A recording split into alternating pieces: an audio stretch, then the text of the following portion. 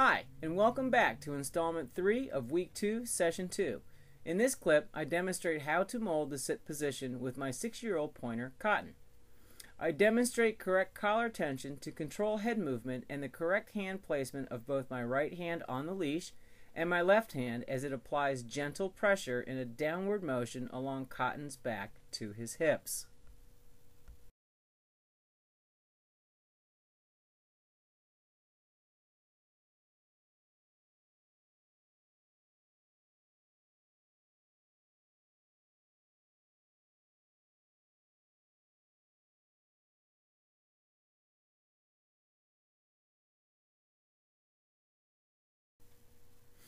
Here, I provide a step-by-step demonstration for Tate's owner, so she may practice simultaneously.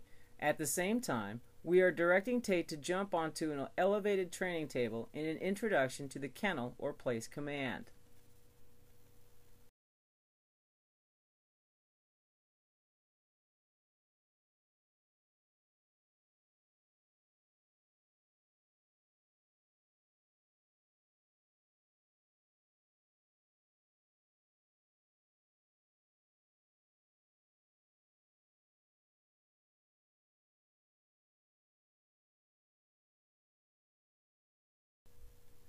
Just 1 week ago, Tate had adamantly refused to jump onto both the low training table and the high training table.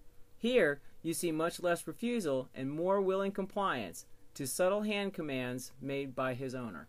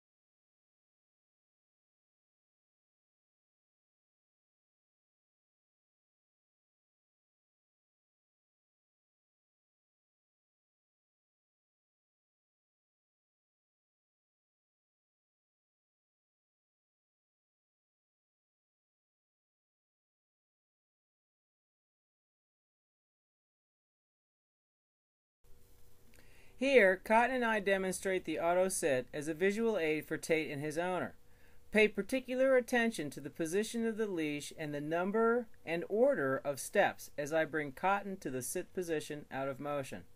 I focus on a 3-beat tempo: left, right, left, sit your dog.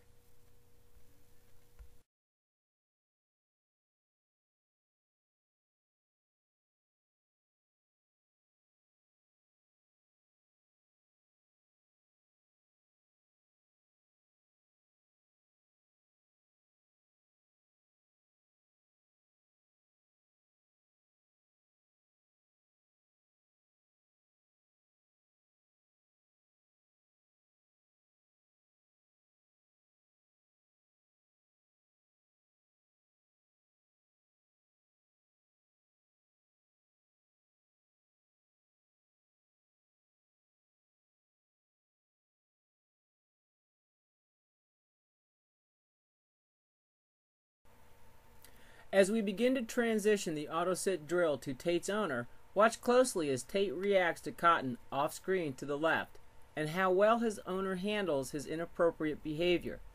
Too abrupt and meaningful about turns remind Tate of his responsibility to his handler, and they continue practicing their new skills for the auto-sit at heel exercise.